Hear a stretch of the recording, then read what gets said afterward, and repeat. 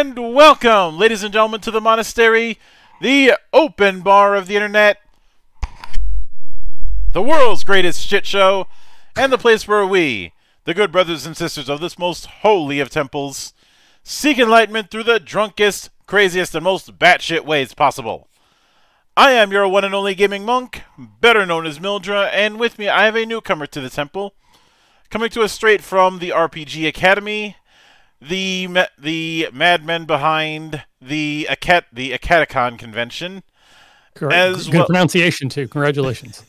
I get the feeling a lot of people call it Arcade Con. All the time. Even I have said that before, so I can't blame anybody. Mm-hmm. And more importantly, the creator and madman behind the upcoming Action 12 Cinema TTRPG. Promising B-movie action with our much-neglected 12-sided dice, the one and only Michael K. Ross. Hey, that is me. Hey, thank you for having me. I'm excited to be here. Thank you for coming. Thank you for coming on.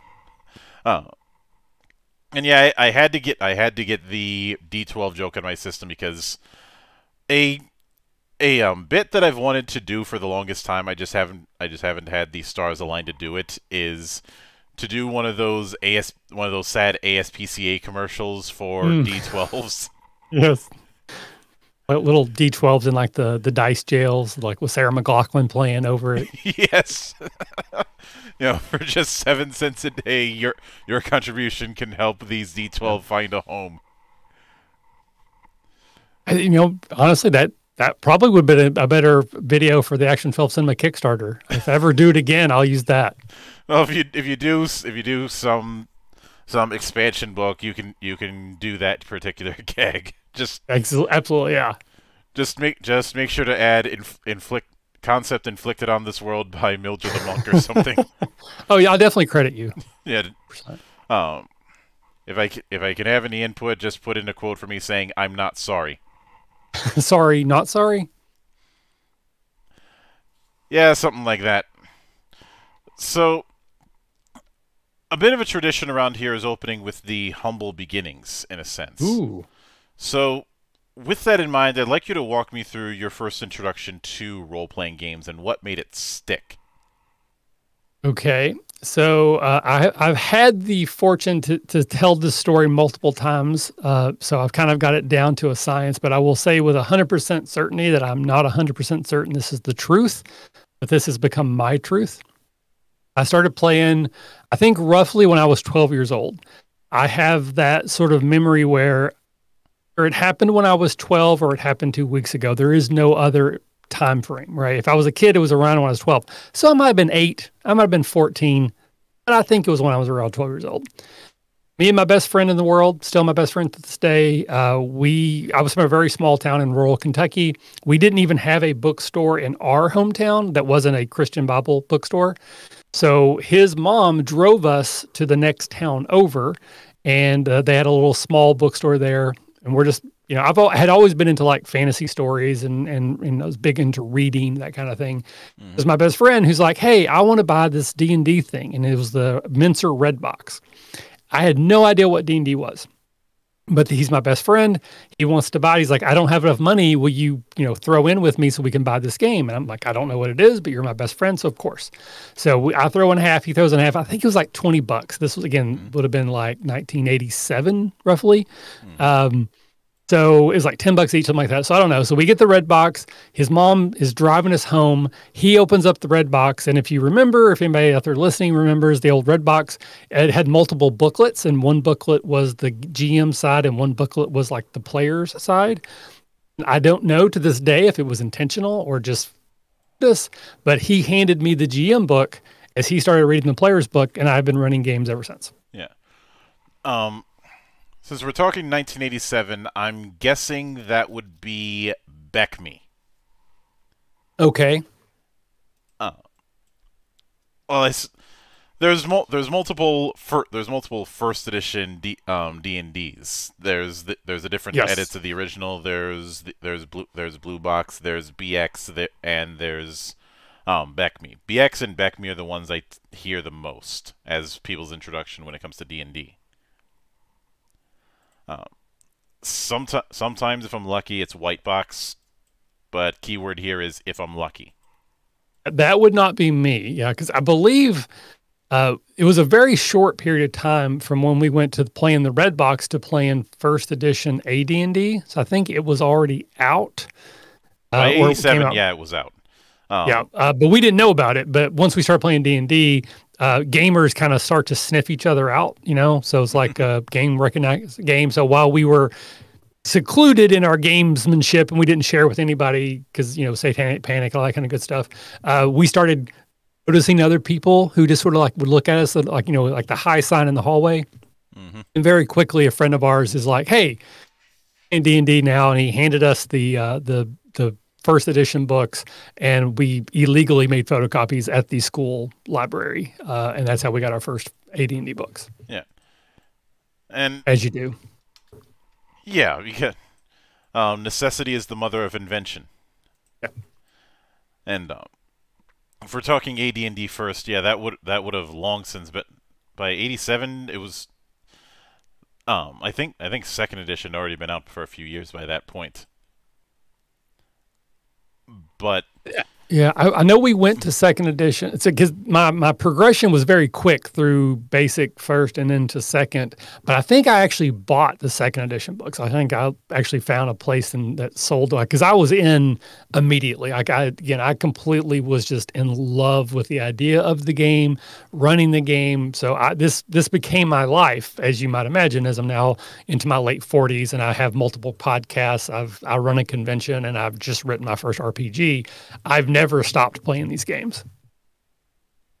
Yeah, and I'm given the nature of Action 12, I'm guessing that you were somebody who jumped around a fair bit when it came to settings, and when it came to mechanics.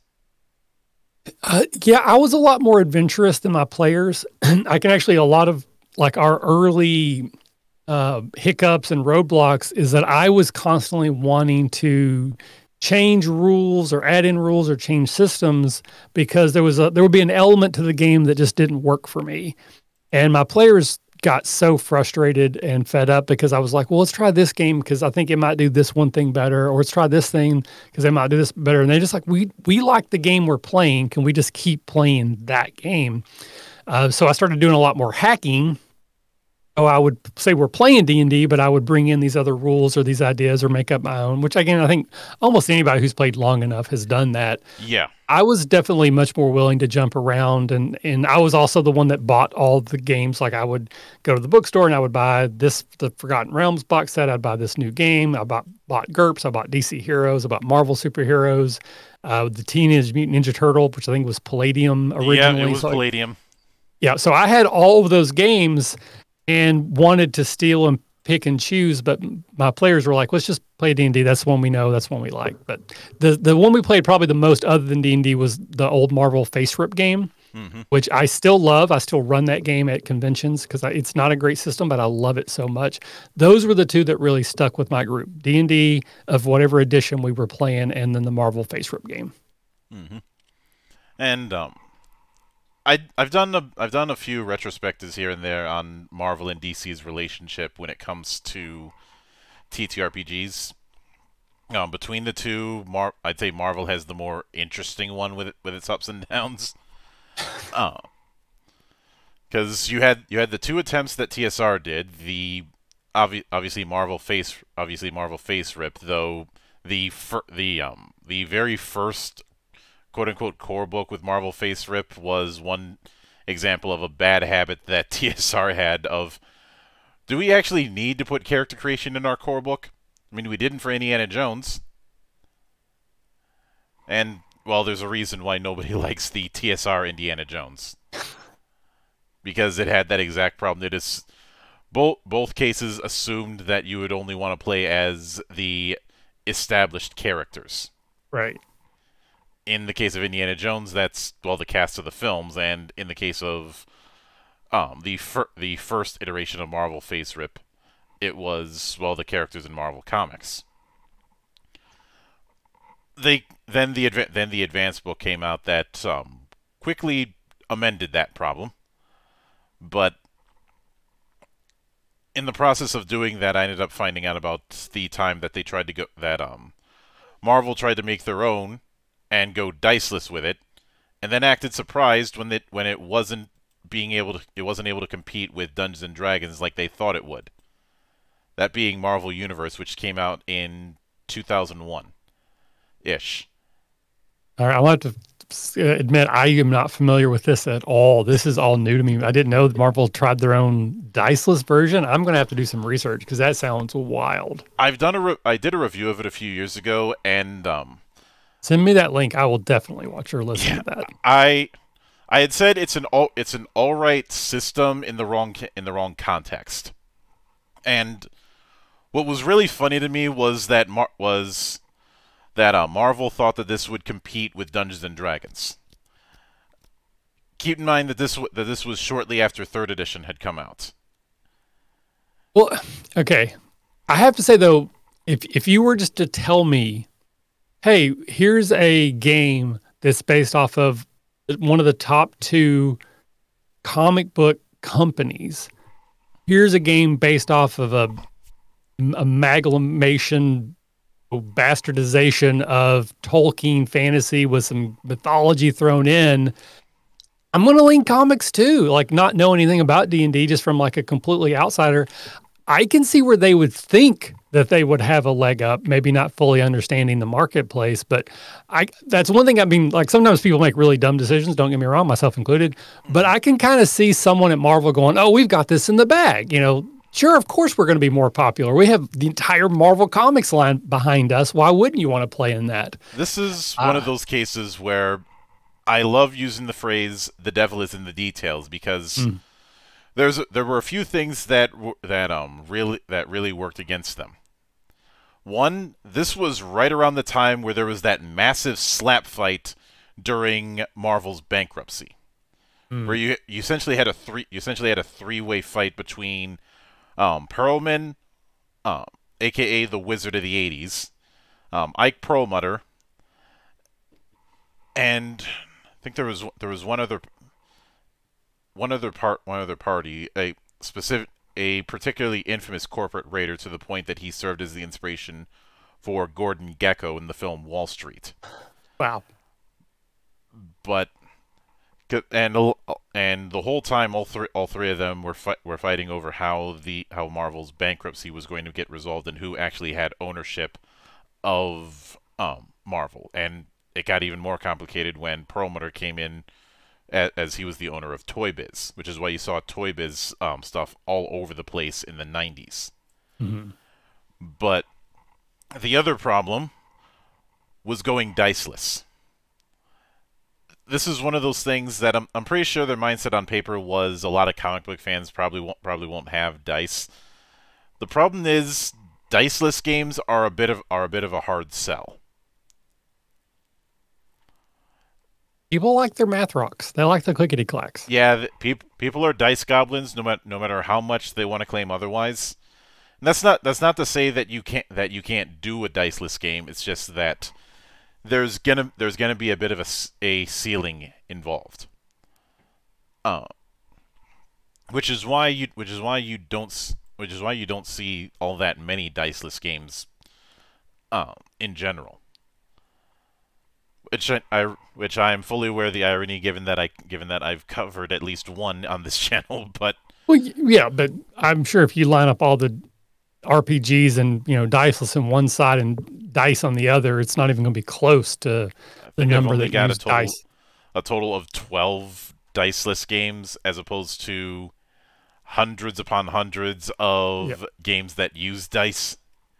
Yeah, I think the same philosophy of people may not want to buy dice, similar to why we have so many games that use D6s only. I think the theory is, well, anybody who has a set of Monopoly has D6s. They don't have to go to a game store to buy the others.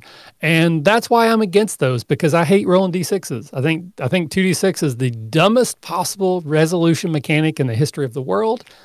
It works, but just turn them into D12s. Like every Powered by the Apocalypse game would be immediately and instantly better if you said roll 2D12s instead of 2D6s. Yeah, that's the other thing I was going to ask about is you're by calling it Action 12 Cinema, you're putting front and center that this is using D12s. Yes. You have 12-sided dice on the friggin' cover, for God's sakes. And one of the things I was going to be curious about is why D12, and you kind of answered that. And since you brought up Powered by the Apocalypse, I was getting those vibes with it, especially with the way you handle attributes. Yeah, there is definitely some Powered by the Apocalypse DNA in the game.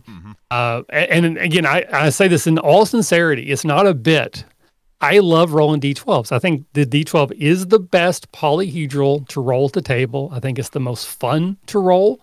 I think it's just got good heft. It's got good roll. It's satisfying as it comes tumbling out the table or out of a dice tray, whatever the case may be. I think D6s are one of, if not the worst die to roll at the table. They're just boring. So I legitimately, when I run Powered by the Apocalypse games, I use D12s instead. Like, it's not very hard. It's just a straight double everything. The math is slightly different than that, but you can very easily convert D6s to D12s and run Powered by the Apocalypse. It works exactly the same. Immediately better. So yes, absolutely, D12s are better. But there is, I mean, I'm not saying that I don't like Powered by the Apocalypse games. I don't like rolling 2d6s for resolution. Yeah, I don't mind 2d6, but it's a case of it's got to be at the right place. And for me, if you're going to have a 2d6 mechanic, at least give me something so that if I get sets, that matters. Like Fantasy Age or the Dragon Age systems. That's one example. Of making these sets matter, because something that I'm very big on is making the actual die results matter. Not having it so that if you roll a 5 if you succeed with a 5 or succeed with a 6, then you're still succeeding. If you're doing that kind of pool setup. Even though it's using D10s, I was a real big fan of the way Weapons of the Gods and Legends of the Wulin handle their die pool, because it's not aim high or aim low or anything like that. It's you're aiming for sets. Essentially, you get a double-digit number. The 10 is the number of die in that set, and the 1 is the facing of those die. And there's separate mechanics for each, and this would be swingy, except for a mechanic it has called a River, where you can bank die that you're not using. Gotcha. I'm not familiar with that, but that sounds very interesting. Yeah, there's some editing problems when it comes to Legends of the Wulin, which a friend of the show, Joel Clark, is attempting to fix in his own way with Lone Wolf Fists. But there's interesting things that you can do with that setup. And as far as D12s, one of the big instances that I've covered on this channel of using them is Blade of the Iron Throne and its spiritual predecessor, Riddle of Steel, which were sword and sorcery style games that placed a lot of emphasis on the action pool that you would get from melee combat. And Riddle of Steel, well, that in particular was endorsed by a group at the time as the Renaissance Martial Arts Association. Okay. So that's kind of the vibe it's going for. I'm pretty sure that was a bit obvious with a name like Riddle of Steel. Right. Yeah. But now, when it comes to how you're using you're using the 12-sided dice with Action 12, is that,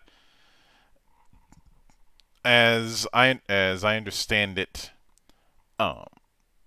it's a case of rolling D12s, and you're looking for either a 1, an 8 to 11, or a 12. Everything else is tossed. Pretty much, yeah. And again, the game is first engineered to try to get you to roll a handful of D12s. And through various play testing, I found that 5 D12s just seemed to be the most satisfying. It just feels best to me. It's a hunking handful of D12s, but it's not so many that it's hard to like navigate.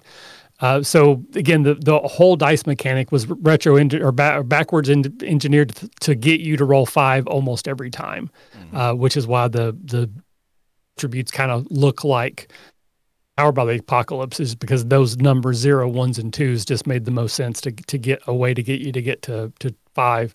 But yeah, basically 1s are bad. There are setbacks. They count as -1 successes. 2s through 7s are blanks. They just don't affect the results at all. 8s through 11s are successes. They count as 1 success. And then 12s count as 2 successes.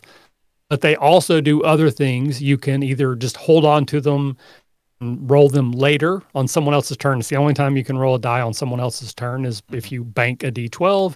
Or you can re-roll them right then and there, so you technically have more than 5. And if they get another 12, you can do that again. So there is no technical upper limit to successes. Mathematically, you're going to hit 3 about every turn. It's like 2 to 3 is the average positive result. With setbacks, you could end up getting a negative result. Sometimes you can end up where all the positives and negatives blank each other, and you end up with a just net neutral, also that technically you have no positives or negatives the dice. But one of the rules of the game, not that you asked this specifically, but I'll say it here, is that nothing never happens.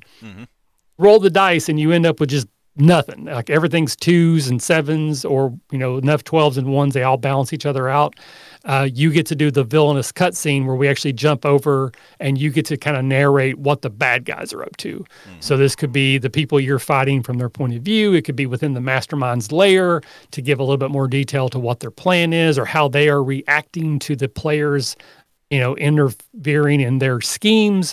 So you get to really kind of ham it up as the bad guy a little bit. So if you do end up rolling something that's just kind of like, it actually becomes a fun thing because you get to do this really rare cutscene, because you can go an entire 2 or 3 games and never get those, but when it does happen, so it becomes a cool thing for nothing to happen, if that makes sense. Yeah. Now, the way I see it, it mentions you start with 1, and you'll add more based on how you're trying to overcome. What would be the most common ways that a player would add D12s? So you have 2 ways that I suggest that everyone always use. That is, you're going to choose your attribute that you're going to use as the way you're describing what you're doing will kind of help you determine which attribute. The attributes are brains, brawn, charm, and moxie. So brains is being smart, being able to figure things out. Brawn is how strong you are, also just how tough you are. Charm is like social graces, emotional IQ, manipulation, persuasion. And then moxie is really anything else. It's also sort of like luck or chutzpah. There's something that just doesn't make sense. Like I don't know however else to explain what I'm doing here. It's probably moxie. And that's rated 0, 1, 1, or 2. You pick when you make your character. So if your brains is a +2 and you're doing something that you can justify that I'm using my brains to do this, then you would add 2 D12s to the dice pool. You have 5 slots for skills, which are rated at +2. 3 are rated at +1. You can create as many of these as you want at character creation. I suggest you leave a few open and you can create them in the moment as you need them. But these can be very oddly applicable. So like sometimes I'll just put like super fight. If I'm playing in a game and I'm doing anything that revolves around fighting, super fight skill can work. You could put ninjutsu. So anything you're using weapons or unarmed fighting, it would count. Or you could put like underwater basket weaving. And then the object is, well, how can I find a way to make sure that that skill actually makes sense enough that it becomes useful in the game? This is a very silly game if that has not come across yet. So like it's absolutely designed to be silly. You put B-movie action in the title. Yeah. You're getting what you pay for. Hopefully people get that. So if you're just trying to min-max, and you really can't min-max this game, like, so I don't want anyone to ever feel like, well, if I'm always using my best stuff. No, that's exactly what you're supposed to do. So you start with 1, You use your +2 attribute and you use one of your +2 skills, you're at 5 dice. That's the most you can roll. So you're pretty much done. You're just got your 5, you're going to roll them and you're going to result your dice pool.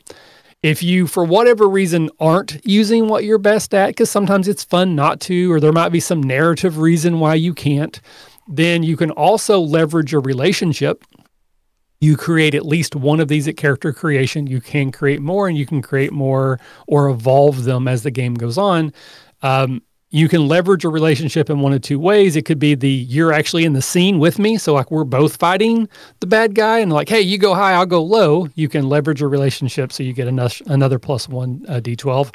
Or it can be like an emotional thing. Like I can't let my daughter down. Damn it. I'm going to make her recital this time. So that kind of gives you like an emotional push to fight your way through whatever's causing you to not make the recital. You can get a +1 that way. There's also a tropes mechanic. You, at the beginning of the game, have the chance to create a list of tropes that you can actually leverage for additional die. You can use tropes all the time, and you should if it's a bad action movie or I like to say a bad but fun action movie. You should be using tropes all the time, but you'll have a specific list of ones that you can say, okay, because I'm not going to look at this explosion, I get a +1. Or we're doing a kitchen chase scene, so I get a +1 here. So you've got a bunch of different ways to get your dice pool up to 5 if you're not, even if you're not always using your best attribute and your best skill. Yeah. I suppose a trope. I suppose an example of a trope in this case would be exploding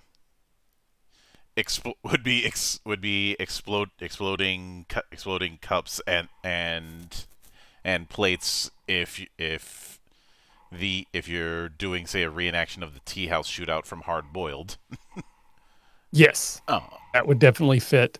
And, you can go online. There's literally hundreds, if not thousands, of tropes that you can pull from. I have like 200 and something I put in the book that already tells you what they are. But I think if you watch a lot of action movies, at least half of them you're going to know just by the title alone. There might be a few that you're not exactly sure what you're going for there. But again, I've listed a bunch in the books, or you can go online and get even more. But everything that you've ever seen in a bad action movie is, that's what we want. We want those sorts of things because it's a bad but fun action movie. So we want you to use as many as you can, but we give you a defined list of these are the specific ones you can actually use to get a bonus in the role here. Are you familiar with the book Blowing Up the Movies? No. That actually would be a interesting companion to Action 12 Cinema. Okay. The book itself is by Robin Laws, who's the same madman behind the Feng Shui games. Who I've played that game. It definitely was part of the inspiration as well. Yeah. But it was basically a collection of essays to add in action elements into TTRPGs is the best way to put it. It was designed as a companion to Feng Shui 2 as part of its Kickstarter, but you can get the thing on its own. And it talks about a lot of different films and how you can take some of the action stuff within it and implement it within your games. Definitely need to get this book. Yeah, absolutely. It'll be probably here in a couple days. That sounds amazing. Yeah, and you should be able to get it relatively inexpensive. It's not that thick of a book. Yeah. But for drawing ideas, it's, especially for this kind of game, it's invaluable. Go ahead. Sorry, go ahead. What I do find interesting with the approach you're taking is, unlike, say, Powered by the Apocalypse, which I'm going to be making comparisons to, so sorry in advance. It's a fair comparison. Instead of attributes, skills, and the like modifying the die result, you have it where you're adding more die, which certainly appeals to the dice goblin in me. Rolling dice are fun. Yep. And I'd say in doing so, it also means that you can't be safe. Like somebody, if they've got a good amount of bonuses in PBTA or similar games where it's all about one set of die and then static modifiers, there's a degree of safety you have with rolls.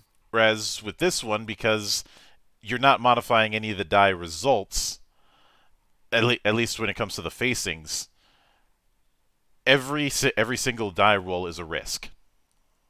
So it is, in a way. So again, I think that's kind of a very interesting point. If you don't mind, let me explain it a little bit.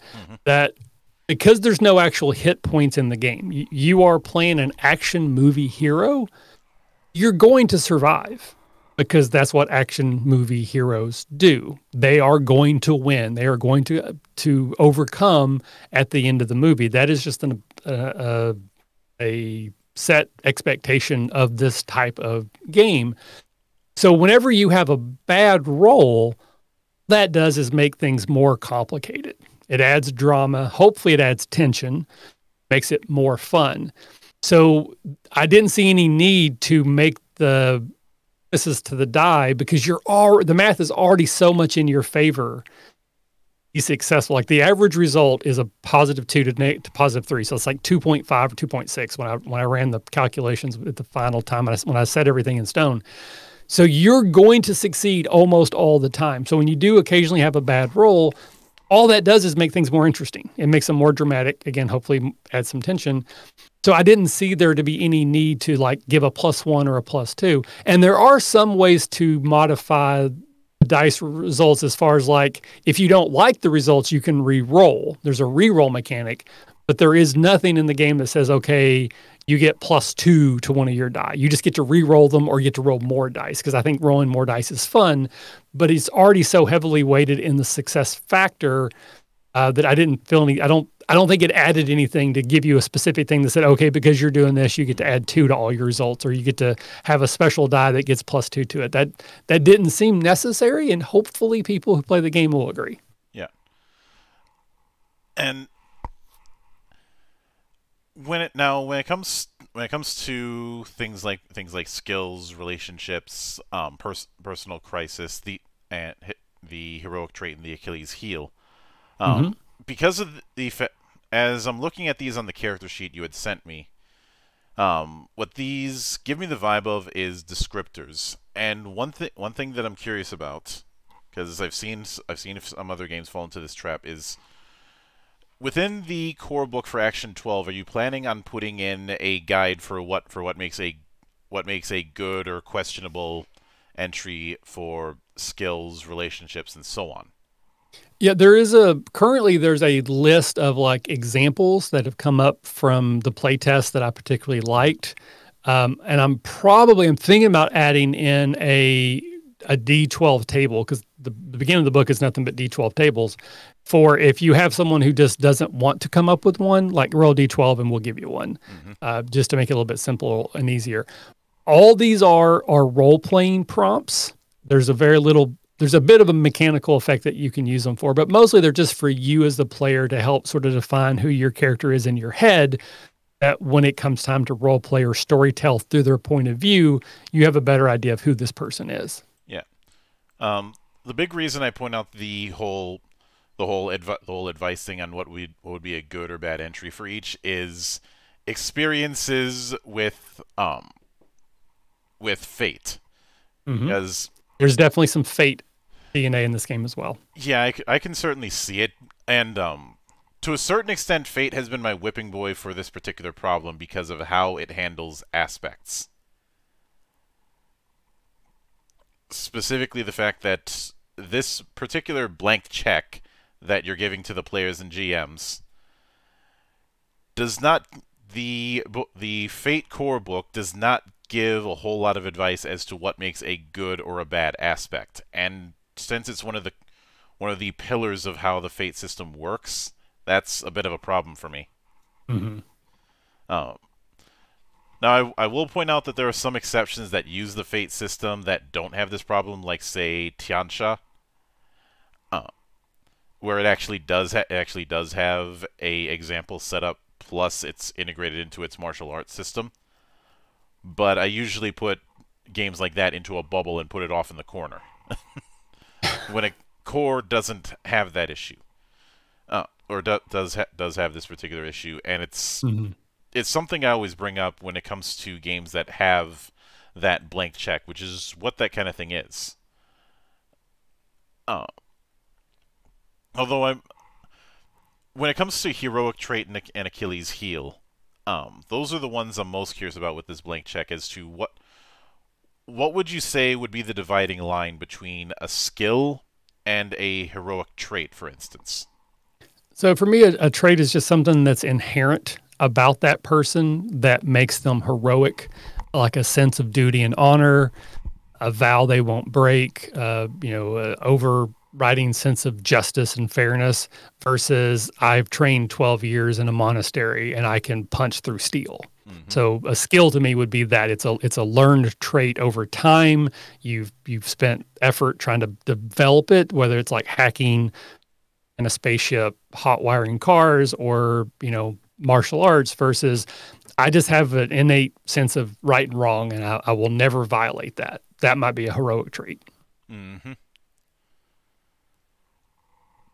So taking that into account, when it came to Achilles heel, is that something that the player can declare that they're invoking? Yes. So most things that you try to, I use the word leverage a lot. So you leverage this skill, you leverage this relationship. But invoking is absolutely an accurate term. It puts it more in the realm of fate, but they're very similar. So leverage is just my way of trying to differentiate a little bit. But usually you do that. So you're leveraging, you're going to leverage the skill, so you get an extra die. You're going to leverage this relationship, you get an extra die. If you want to roll, you can use your heroic trait to do so. So you roll your dice and you just don't like the result. So the ones you have to keep. So if you rolled 2 ones, you have to keep those, but you're going to re-roll any of the other dice, even if they were successes. Maybe you had an 8, which technically is a success, but you're hoping maybe you'll get a 12. So you're going to re-roll the 3. You invoke your heroic trait and you say, well, I have this innate sense of justice, and this to me feels like if I failed here, I would be myself down, or I'd be letting this other person down that's counting on me. So I think my character should probably prevail here, and I want to try to make that happen.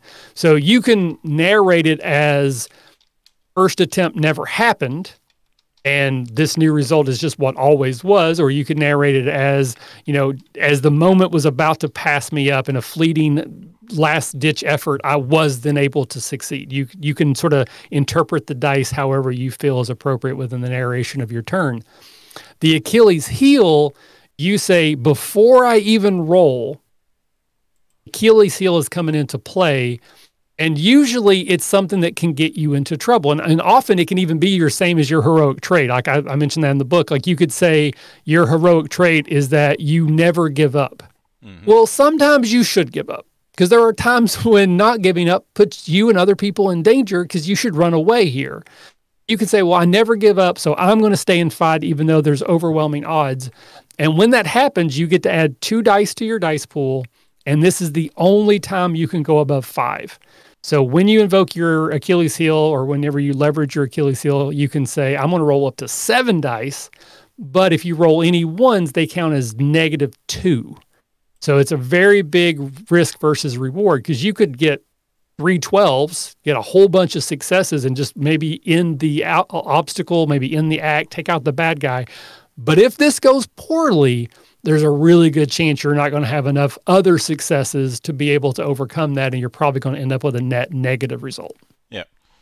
Now, speaking of results, I'm curious if in the book anywhere you have a result ladder of sorts, kind of like the skill ladder that was in Fate, where it gives kind of the degree of success or failure with the total. There isn't, because that I'm familiar with that ladder. It doesn't really translate to this game, at least not in a 1-to-1 sort of ratio, because it's a GM-less game. If we didn't say that already, it's a GM-less game, so there is no GM. Everybody's taking turns as what I call the active player. The active player, whatever you say happens. Like you can just describe it.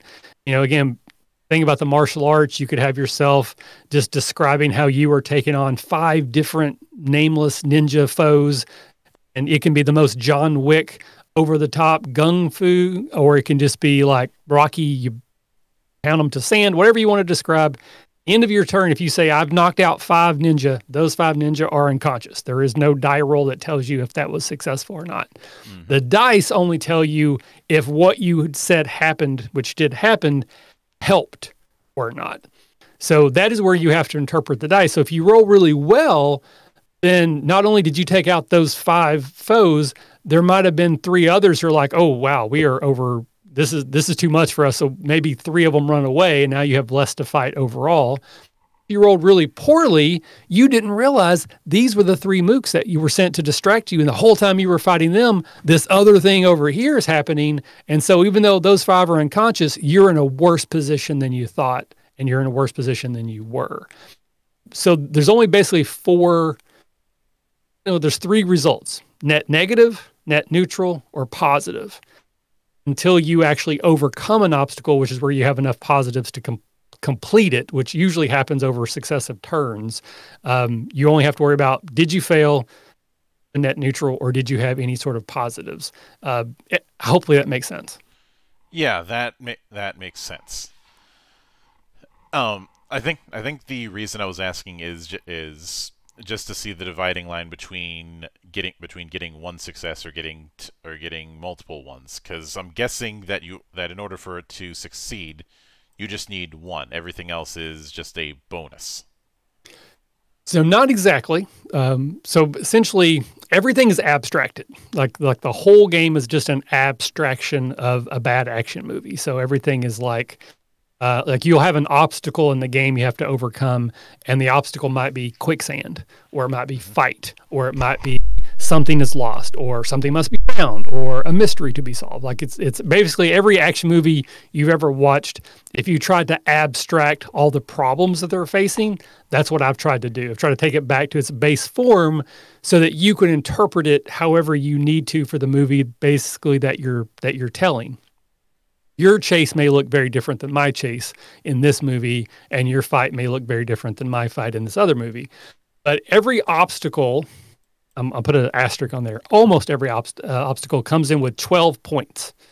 I have a great name for it right now. I just call them complication points. Mm-hmm. And as you get successes, you subtract those points. So if on your turn, you got 3 successes, well, now that obstacle has 9 successes that you need to get before it will be cleared. And then the next player would go and maybe they get 2, and now you need 7. And the next person goes and they get 3, now you need 4. Next person goes and they roll terribly, and they roll so bad they have a net negative success. We've added points back. So it's gone back up now. And that's basically how the successes. So more successes do matter, only that means you're getting closer to completing that act, or that obstacle, which might end the act. In that regard, would it be not that far removed from the clock system that you see in PBTA or in any Forged in the Dark project? So 100% yes, but I always like to point out that all a clock system is a skill challenge from 4th edition D&D with a different skin on it. They hate it, and I applaud you for doing that. Yep. I love skill challenges. I think skill challenges in 4th edition is one of the best mechanics ever created. It was just very poorly explained, and it wasn't implemented very well. But I use skill challenges all the time in 5th edition. It's one of my favorite things to do. 100%. That is what my game is. It is one long skill challenge in a completely different. It's just the skin on it looks different, but that's exactly what it is. Yeah, I just like giving people shit about the issues that some folk had with 4th edition, and how some of the issues were not as issue-ish as they like to think. Plus I like to rub salt. I like to rub salt in the wounds. Yeah, I'm a bit of a contrarian that way as well. Like I really liked 4th edition for quite a while, but the more I played it, the less I liked it. But there are absolutely things about that game that just work. I mean, absolutely. And to this day, 5th edition is super easy to teach, because usually I will start with pre-gens and I just kind of explain the rules as I go. But if I'm actually trying to explain to someone how the game works, not just get them playing, but like explain how it works, I can teach someone how to play 4th edition in 15 minutes. I still need a good hour to get 5th edition and actually explain all the different pieces and parts versus, okay, you just need to roll D20. I will tell you what that means, but versus I'm going to tell you why you're rolling this and what it means. 4th edition is the easiest version of D&D ever to teach, in my opinion. It doesn't exactly hurt. One particular instance of me kind of rubbing salt in this way was when Wizards made that whole announcement about how they were getting rid of negative modifiers for races. And I'm like, you want a cookie? Because you already did this back in 2008. Because that was one of the big things they did with races from 3rd to 4th. They got rid of the positive negative modifier dichotomy, and the reason they got rid of it was because it was getting harder and harder to justify it. And it still isn't implemented correctly, and that still bothers me a little bit. Like this is a complete tangent, but like elves are supposed to be some of the most graceful, lithe creatures in the world, in whatever version of D&D you want to play, but definitely from like Tolkien-esque lore. So the most graceful elf be an unattainable level of grace for a human or for a dwarf. I don't think it should be elves get +2 to dexterity. I think it should be other creature an 18 in dexterity. Only elves can. And dwarves should only be able to get 20s in constitution. No other can. I know. I think species is the better term. I still use race it sometimes interchangeably. But to me, that actually models what the narrative is. No human will ever be as graceful as an elf. Give it where that humans can't get to that level outside of magical means, rather than saying all elves get a +2. But I can still get a human that has a +4 dexterity if I want to. I just got to get there differently. And to me, that breaks the whole point of what the narrative is telling me. I have issues with all the ways they've done it, to be honest with you. And the thing I find funny is, the people who had one of the people who was involved with 4th edition came up with a better solution in 13th Age. Yep, I love 13th Age. It's great. You get a modifier from your race. You get a modifier and a positive modifier from your class. You can't double up. Yep. Simple.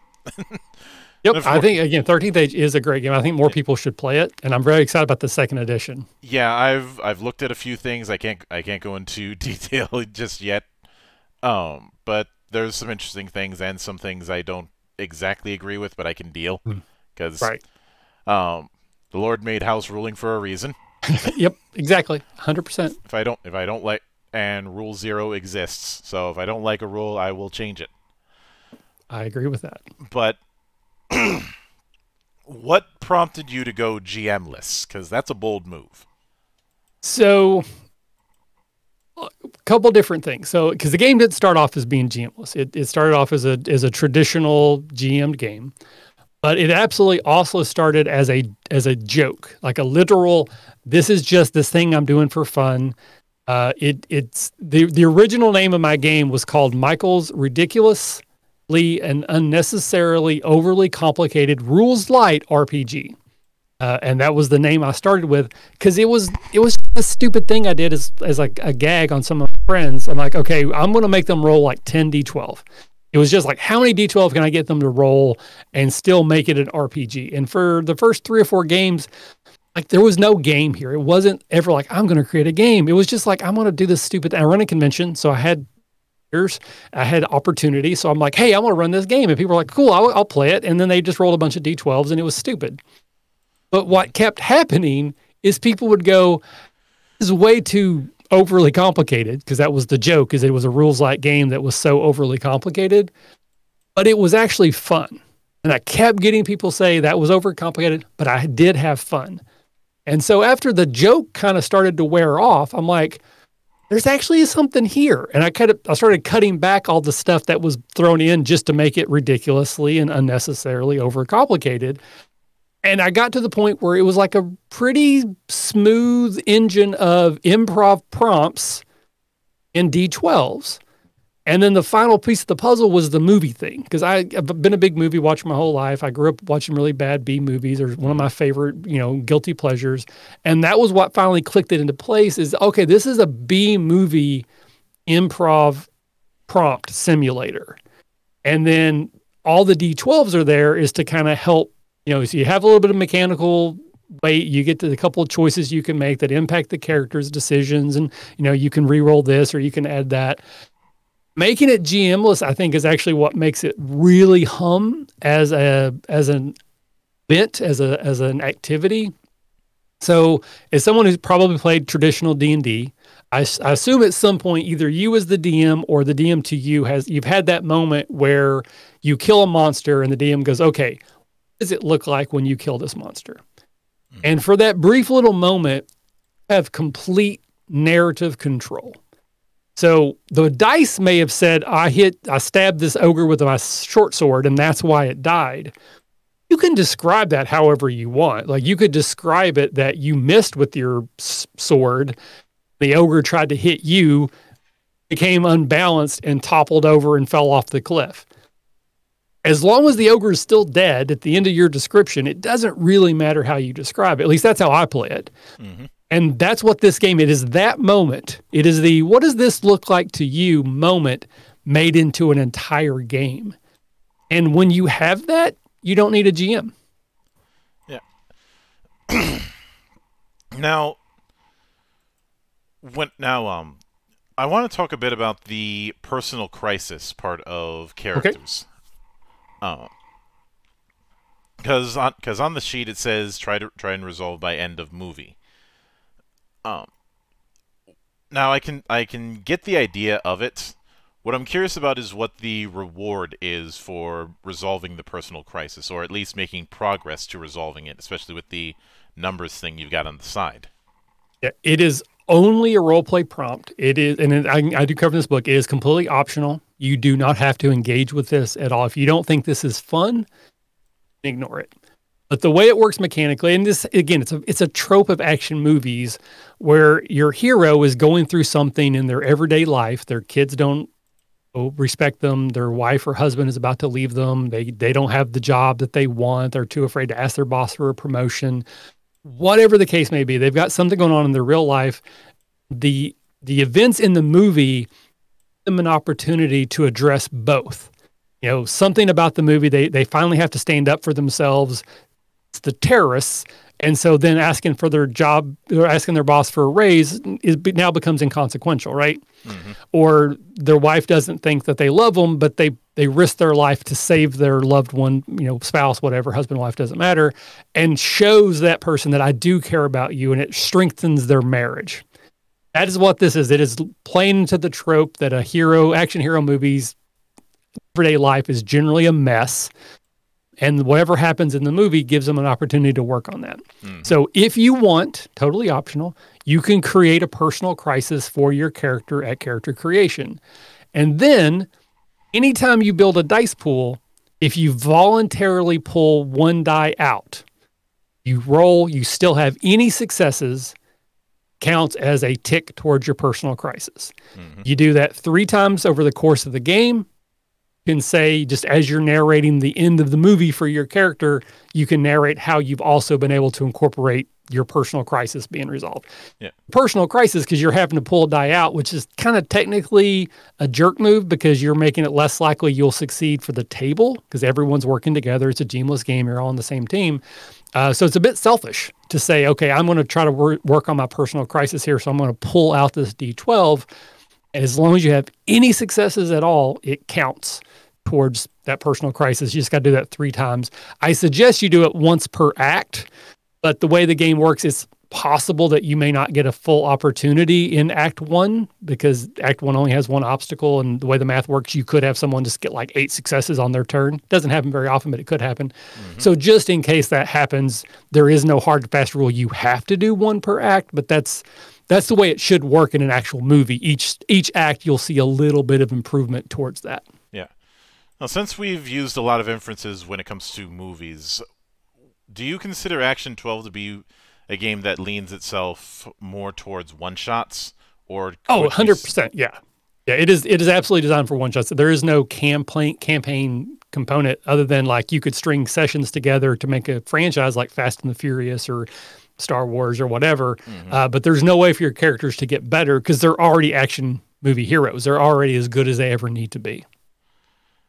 I could see swapping some things around, but yeah, that's as far as I'd go with it. Now, when it comes to locations, I know you mentioned that tropes could be used to help enhance a die roll. Is there a similar mechanic with locations, or are locations just meant to be the sets that you're going to be flowing through in a given campaign? Yeah, so it's just kind of help because it is a GM-less game.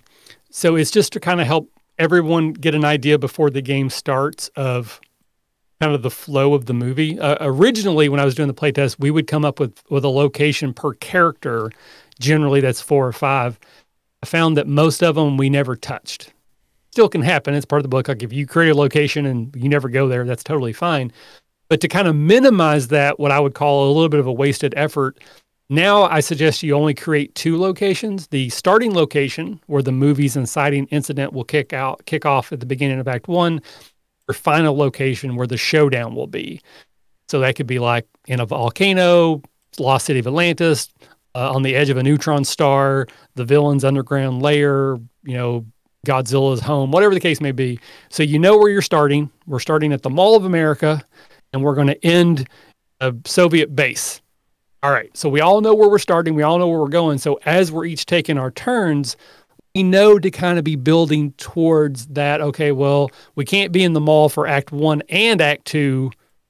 You can, but it's harder. And then justify being in Antarctica at Act 3. So maybe at the end of Act 1, we need to be on a bus or a plane or a submarine. It makes sense that we are ending up where we need to go. So that's all that is. You're setting your starting point and your ending point, and then it just helps build a roadmap so that you can all sort of push your way forward that direction as you're going.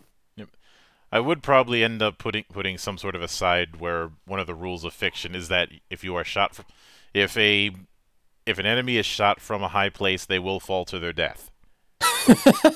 Look, so yeah, it's not bullets may do you in, but gravity will not be denied its ritual sacrifice. I don't make the rules. I can't argue with that.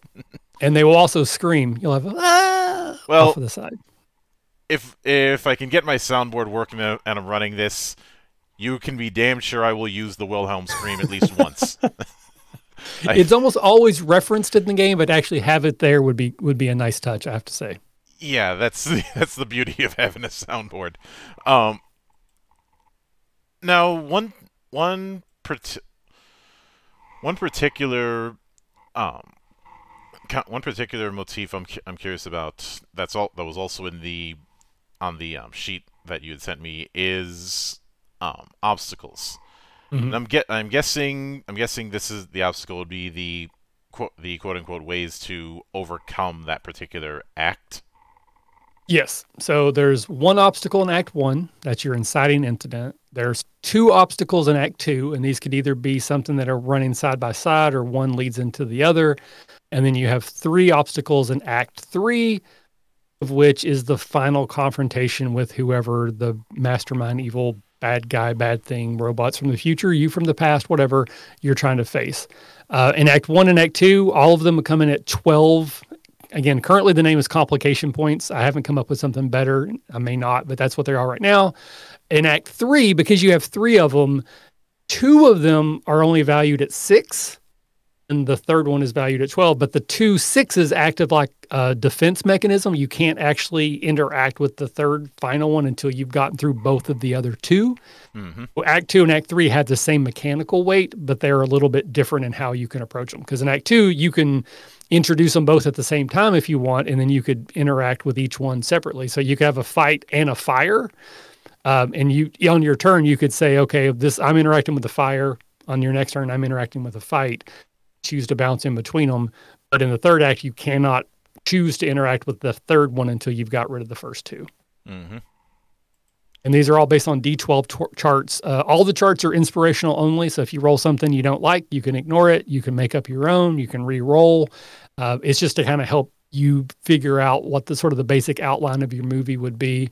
I've used this example before, but like one of the play tests, we had decided that we were going to do like a typical 80s action sort of movie. And then when we rolled our bad guy, we rolled for a wizard. We said, okay, well, rather than it being an actual wizard, we're just going to say that it's like this evil corporation called Wizard Corp. Mm-hmm. And the CEO just went by the nickname of the Wizard. So that's kind of how we made it made sense. And in another one we did, one of the obstacles was quicksand. Because you got to have quicksand. Like it's just one of the most classic action movie tropes in the world. Mm-hmm. But it didn't make sense for the movie we were playing because we were playing against fey creatures who were shrinking cities to get them out of the way so they could like come into our realm. So we interpreted quicksand to be that we were inside one of the skyscrapers that was being shrunk. And so we had to get out before it shrank to the point that we would be crushed. So again, part of the fun of the game is to take these very broadly applicable prompts and figure out a way for them to make sense to the story that you're telling in the movie that you're creating. Yeah. And I can certainly get that. You did mention a bunch of tables. So mm-hmm. I'm curious if within those particular tables there's some guides for people who want to make a movie out of completely on the fly. Yeah, so that actually was the original version of the game. That's what you did, is that you didn't roll for an obstacle until it was time to introduce one. I now call that chaos mode. So you can still do that.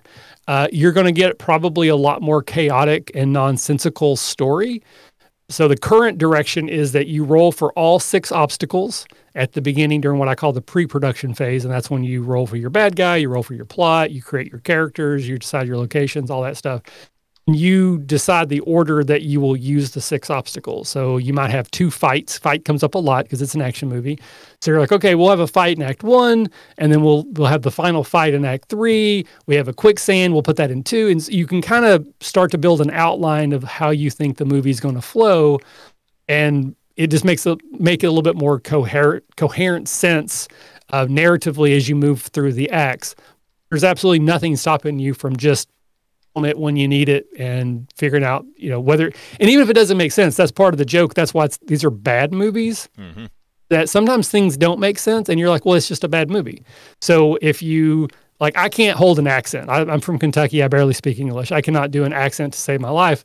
If I decide to try and halfway through Act 2, I'm no longer doing the Scottish accent, we'll be like, oh yeah, well, we recast the actor. That's why I'm now doing more of an Irish accent, because it's a different actor playing them, not because I can't hold an accent for more than an hour.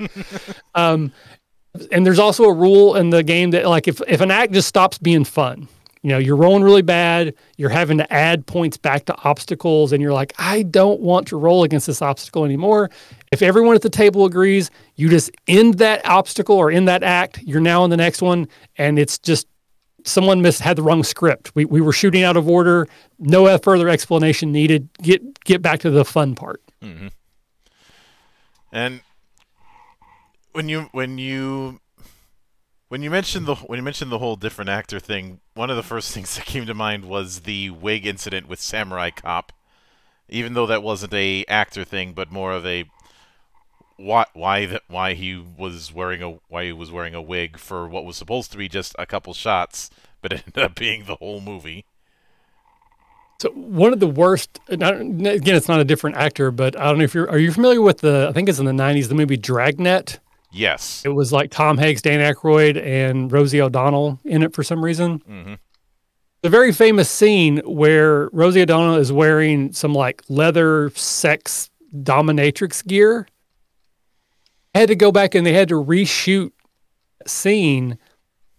2 months had passed since the movie, and she'd worked out and got in shape. So she's, this isn't fat shaming. She talks about this. She's like 20 pounds heavier, noticeably different in one scene than the other, right next to each other. Like, it is jarring to see it if you know what you're looking for. Yeah. And you look deep enough in any film, you'll always find those kind of stories of people having to scramble for certain things, or some people not thinking things through. Mm-hmm. My favorite instance of that will always be the utter hell that was the RoboCop suit. because the suit itself weighs 85 pounds. It's a mixture of fiberglass and chrome for a lot of the metal parts, along with a heavy amount of rubber for the black parts of it. Mm-hmm. That's bad enough. Now, to make it worse, Peter Weller was brought in specifically because he was going to be skinnier than, say, Arnold. And they were filming in Dallas in the summer. Warm there and humid. Because this was the 80s and Dallas was on that futurism kick at the time. So it would be a natural fit. To make it even worse, he was supposed to be trained in mime. You know, so very slow, deliberate movements in an 85-pound suit in the hot Texas sun. It got to the point where he was losing like a pound a day before they put in this cooling area just for him so he could, well, live. Right, yep. But of course, when it comes to things going wrong, I'm pretty sure you could have Jackie Chan write a whole book on that kind of thing. Yeah, Tom Cruise as well. Famously breaks his ankle, but keeps going on the scene. He runs on a broken ankle because he didn't want to break continuity. I sometimes wonder if Tom Cruise has some sort of running bet with the Grim Reaper. Dude, I don't know. Like, I truly do not understand that man. Like, and not just the whole Scientology thing, but just there's something about that person. I don't understand it. I'll just leave it at that. To invoke King of the Hill, that boy ain't right. Bobby? Yeah, I'm not Southern enough to do it, so that's the closest you're gonna get. Well, again, I can't do accents, but I can generally get a Bobby out, but I can't do much more than that other than Bobby. But taking all that into account, you had name dropped the fact that you could have your movie be a musical, and I'm curious if that's something that ever came about during testing. Yes, that is actually a rule that came specifically from the playtest that I did with the Tabletop Journeys. If you're not familiar, it's a really cool podcast. I got to know them pretty well. They were very gracious to have me on. We did a full playthrough on their feed, so you can go back and listen. It's like 3 episodes long, I think. And Liwanika just started singing the song. It became like a recurring bit that we all just kept singing every time he would start singing. We all started singing.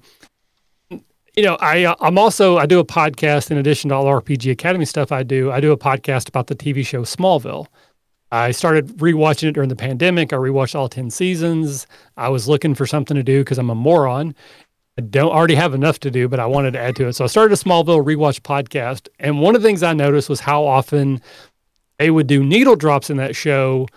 The song was just like textual to what the characters were thinking or feeling. And, you know, it's a staple in action movies that you have your needle drop where right in the middle of action, like a song starts playing. So it's sort of like all coalesced together. It's one of the ways that you can affect your dice pool. After you've rolled, you don't like the result. If you can name perfect song that would be playing at that moment, there's no GM, so you don't have to justify this to anybody. But if you're like, oh man, the best song right now would be this, you can take one of your results that was a blank, so a 2 through a 7, and consider it a success, which will give you basically a +1 change to your overall dice pool result. You start singing the song, or you can get anyone at the table to sing it as well.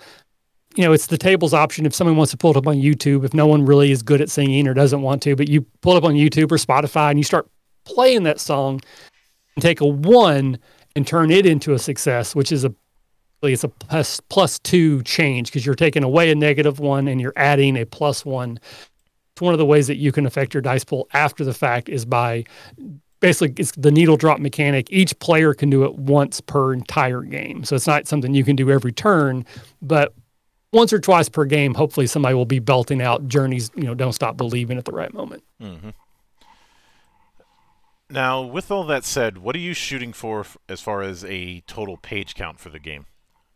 So I think right now, so it's currently in a Google Doc And part of the Kickstarter is I am going to do I'm not calling it a rewrite. I'm not rewriting the entire thing, but I'm going to go back through it and review every single part and see if it can be fleshed out a little bit, maybe clarified a little bit. I might even move some sections around.